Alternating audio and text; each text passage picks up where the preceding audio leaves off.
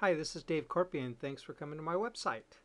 What you can get if you come here and fill out your email and name is you'll get information emailed to you that will explain how to get a patent, how to do a patent search, and most importantly is how to do a provisional patent. In order for you to get this information, you could look at it, and it's no obligation, is you fill in your name and email address here and click Get Your Free Patent Information, and I will send you information by email.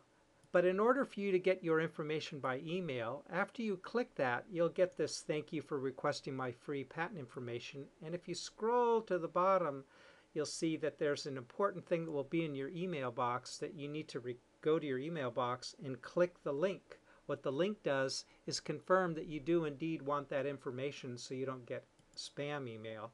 That link looks like this if you're looking in my email. And when I click this link, I will then get sent in my email box the information that you asked for. In that information is extreme detail on doing a patent search and the importance of a provisional patent.